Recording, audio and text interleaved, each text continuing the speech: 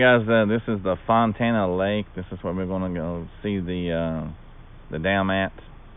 It's, I don't know, some miles down the road, probably 20 minutes down the road, but I was just going to show you this shot of the lake and the mountains in the backside, how pretty it is. Hey guys, we finally made it here. We're at the Fontana Dam area. You can see they got like some picnicking areas and stuff here too, so they made it kind of like a little area so you can sit and do stuff. So yeah, we're finally here at the Fontana Dam, the actual dam area. I'm going to flip it around. I'm going to show you. You can see right here, back behind me, it's the dam, and oh, there's Carmen. She's doing her recording. So yeah, I'm going to flip it around here, area right there. So yeah. And we're going to go over to the visitor center too and see exactly what, you know, is in there. So yeah, this ties into the road to nowhere, so that it kind of goes hand in hand. It does.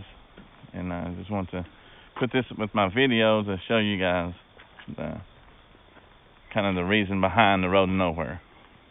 We're gonna walk out there on the road too. So.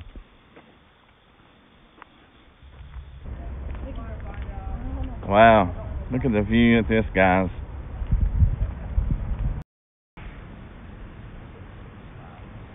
Wait, can you walk down onto it?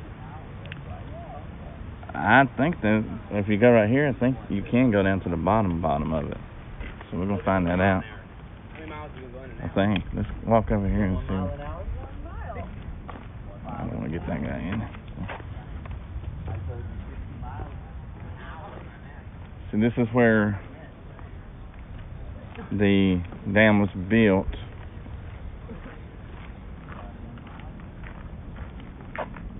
And created the Fontana Lake. There was a village here and it got flooded when they created this Fontana Lake.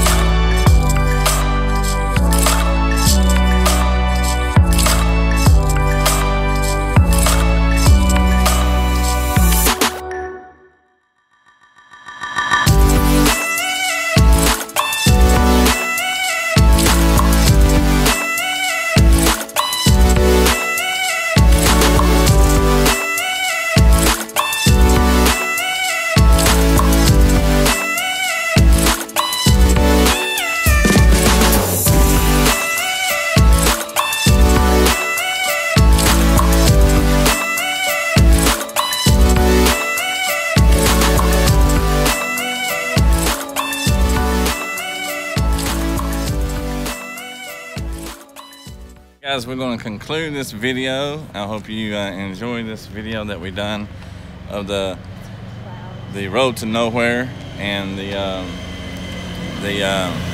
Fontana Dam. Try to get a little in-depth with it to give you a little bit more, not just the road to nowhere. So I hope you guys enjoy this. So if you would, just give us a like, comment, and subscribe.